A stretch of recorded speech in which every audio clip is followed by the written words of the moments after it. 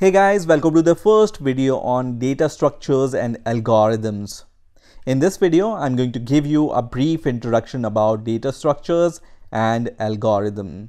So the first question is, why do we even need data structures and algorithm? So data structures are so important that every computer science curriculum in the world includes a course about data structures and algorithms. Also, if you have attended any software developer job interview in a good company like Google or Facebook or any good software development company, the chances are that one or a set of questions are asked about data structures and algorithms. Not just that, we interact with data structures on a daily basis. So for example, you open a file in your computer. The file system data structures are used to locate the parts of a file on a disk so that they can be retrieved. If you have searched for a contact in your mobile phone, a data structure is used to look on a phone number in your contact list based upon the partial information even before you finish typing, and this isn't easy without using the data structures. Also, if you have tried to log into your favorite social network, the network server uses your information to look up into your account information. And if you are logging into a famous social networks like Facebook or Instagram or any other famous social network, they have billions of users and you can log into your account in a fraction of a second. And this is also possible due to data structures and algorithms. And the last example I have about data structure and algorithm is the web search. So there are billions of web pages on internet, and when you search your favorite word or keyword on a search engine, the search engine uses the data structure to find the web page containing your search terms. So that's also not easy because this has to be searched out of billions of web pages and the appropriate result has to be served in front of you in a fraction of a second. It's said that the knowledge of data structures and algorithm is a very big differentiator between a good developer and an okay developer. So the knowledge of data structure and algorithm makes you a better software developer. Now, before understanding what is data structure, we need to understand what is data. Now, data is a collection of facts from which you can draw any conclusion.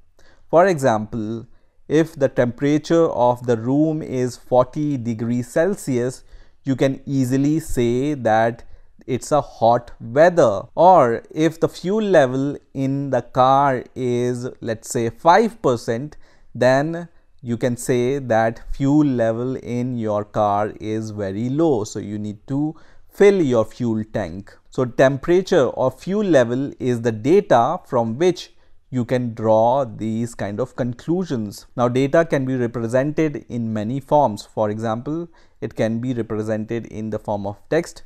For example, if you want to have some name or surname or address, you can use this kind of data in the form of text, or it can be represented in the numeric form. For example, somebody's ID or age or temperature or fuel level of the car can be represented in the numeric form. It can be represented in the audio form, video form, or many other forms. So data can be anything which leads you to a decisive conclusion. Now, what is data structure? So data structure is the representation of logical relationships existing between individual elements of data. In other words, data structure is the logical or mathematical model of a particular organization of the data. Now, whenever you write a software program, you might have to deal with a group of data elements. Now, there are many ways you can represent these groups of data elements. for example by using arrays or linked lists or trees or queue or stack. So the goal of the data structure or the need of data structure is to organize the data, for example to store the data, to retrieve the data, to manipulate the data efficiently. Now let's talk about the data structure operations.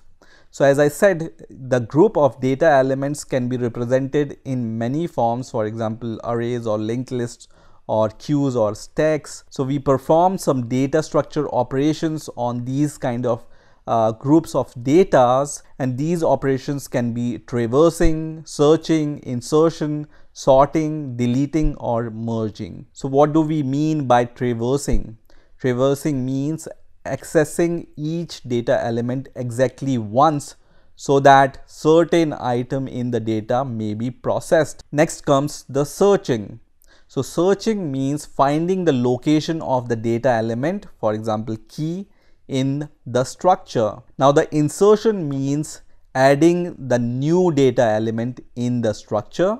Deletion means deleting or removing a data element from a structure. Sorting means arrange the data element in the logical order, for example ascending order or the descending order. And merging means combining data elements from two or more data structures into one. Now let's also talk about algorithms.